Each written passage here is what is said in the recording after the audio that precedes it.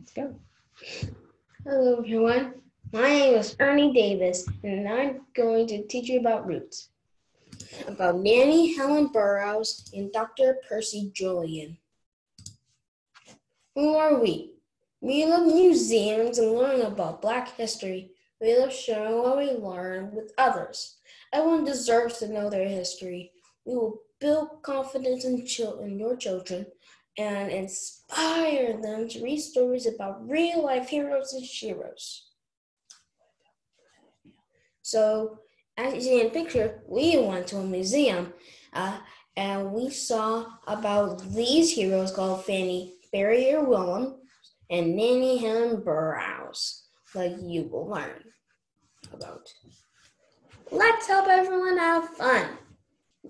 First, listen to a speaker. Second, email us when you have a question. Thirdly, explore a bookshare today. Have fun. Share what you learn with others.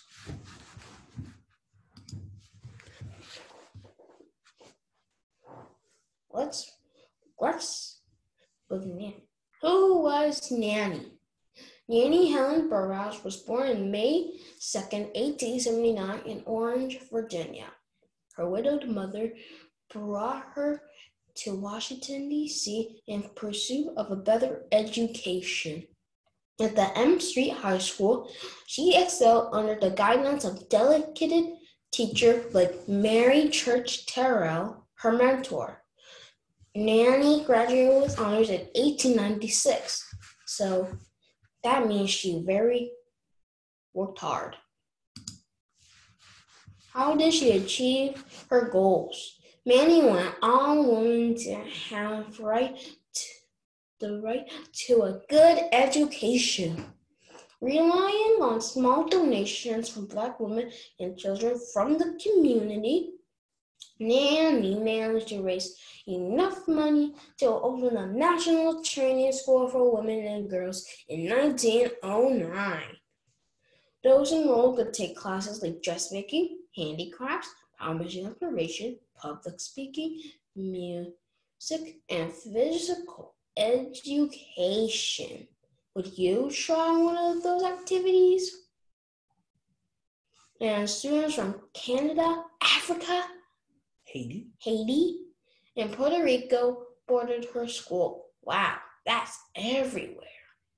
In 1928, a larger building named Tradice Hall was constructed. The hall housed 12 classrooms, 3 offices, an assembly area, and a print shop. Wow! Does your school have an assembly area or a print shop? That's amazing! The president of the National Association of Colored Women, Mary McLeod Bethune, spoke at a dedication ceremony. Wow! Mary McLeod. Remember her? How was she successful? She was appointed by President Herbert Hoover to chair a special committee on housing for African Americans in 1912. She began a magazine called The Worker for those doing missionary work. And something shocking happened. She was a friend to Dr. Martin Luther King's mother. In 1956, she wrote to King's mother, Alberta, expressing her interest in the calm, sure way that Junior is standing up for right and righteousness. She served as a president of that institution until her death in 1961. In Washington, D.C., 601 50th Street, NE was named Nannie Helen Burroughs Street. Remember Ida B. Wells, and she was named after that street? They can relate. Nannie family said, education and justice are democracy's only life insurance. Wow, she was very successful.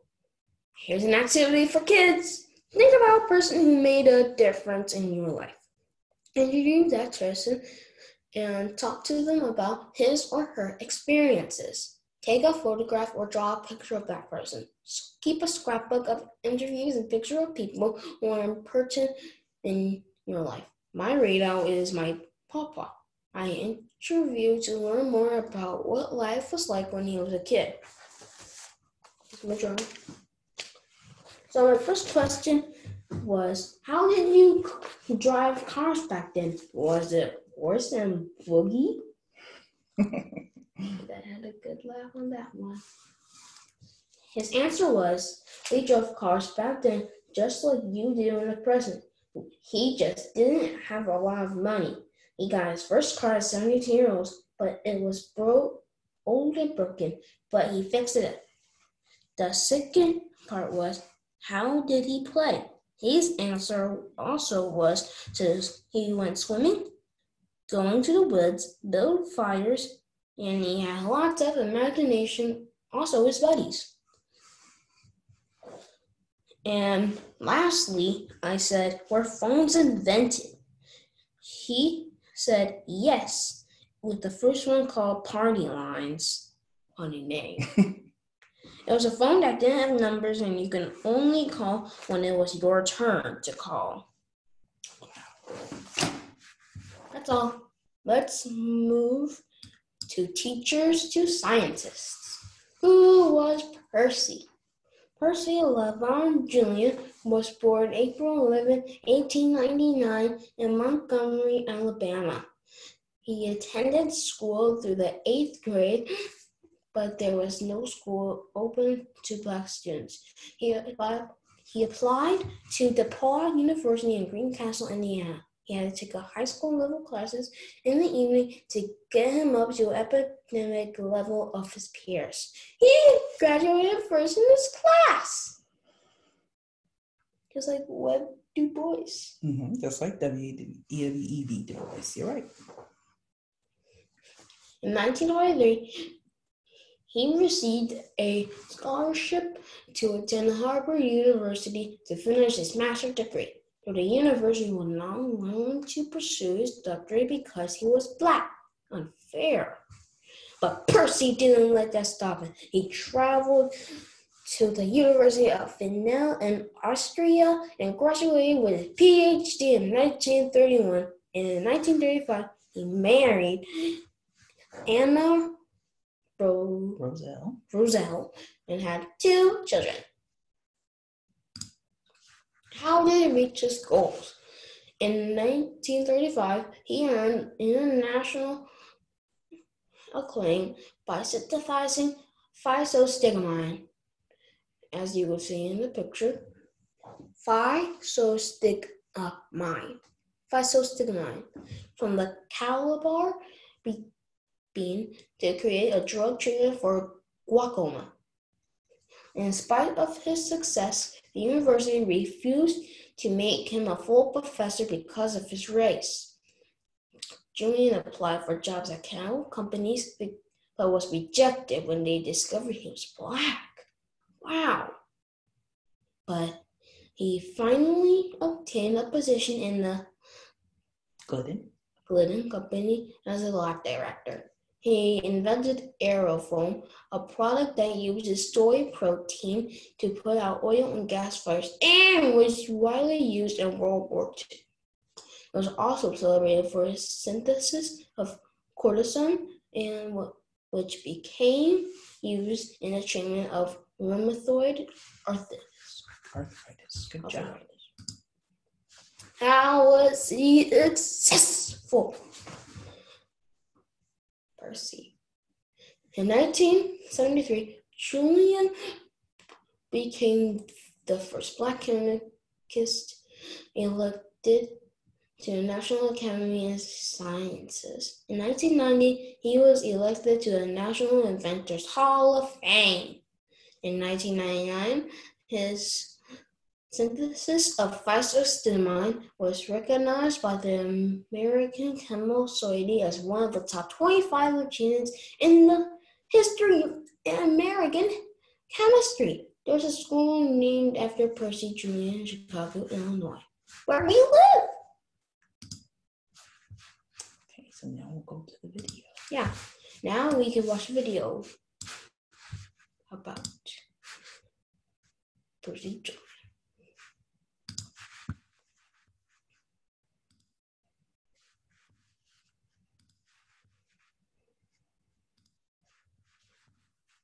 It, Mom.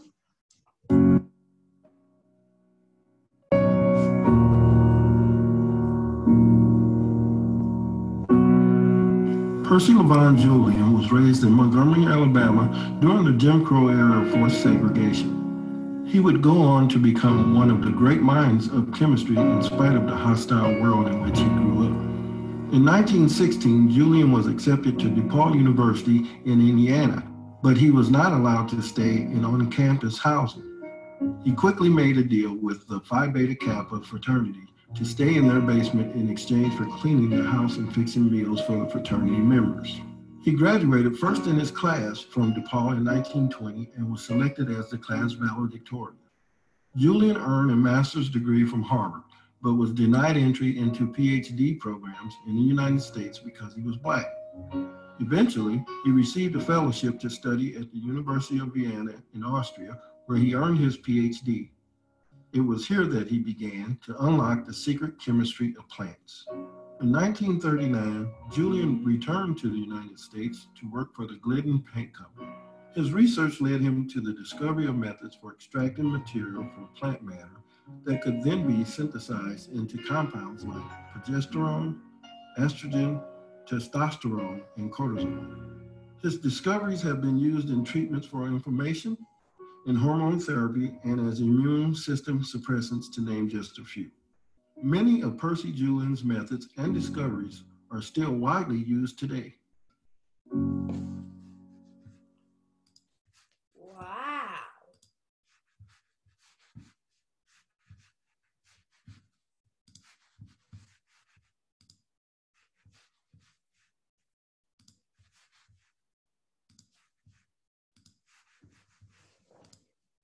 Let's learn.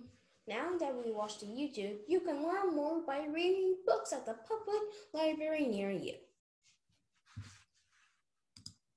That's the end of our class. Next class at November 21st, 1:30, we will do Langston Hughes and Shirley Chinson. And as I said, that's the end. Questions?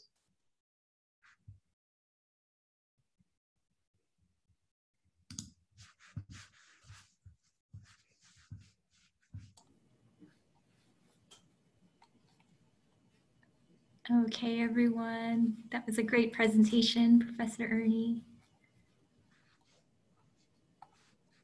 I do apologize. A few of us are having some technical issues. So while we're trying to work that out, we might need to use the chat or the Q&A until we can get our tech support down here to help. No problem. We can see the chat. So if anyone has any questions, you can type it into the chat and we'll try to answer. Wonderful.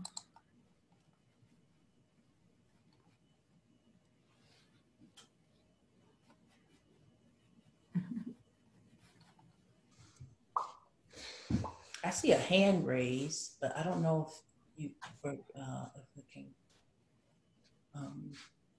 take it off mute.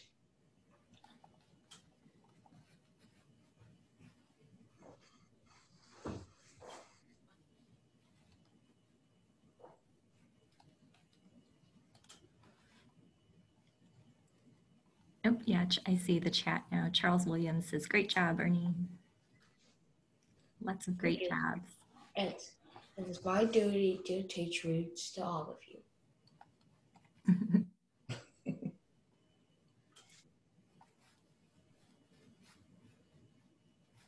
Oh, here's a question. Where does your papa live? My papa lives in Ohio. In Cincinnati.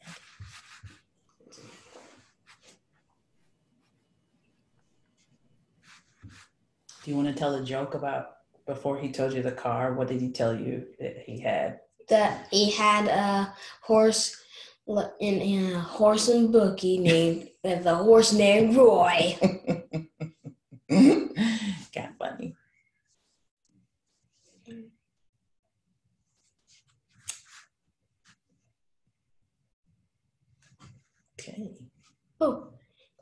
Matthew.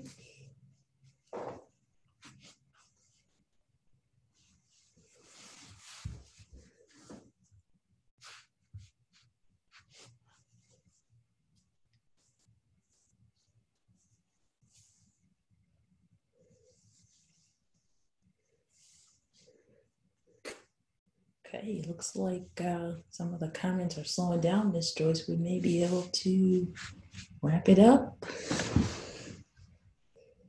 All right, we'll just do one last. If you didn't have a question or we don't have time, for it, you can still email us. Email us a question, that's right. And tune in next month, Langston Hughes and Shirley Chisholm.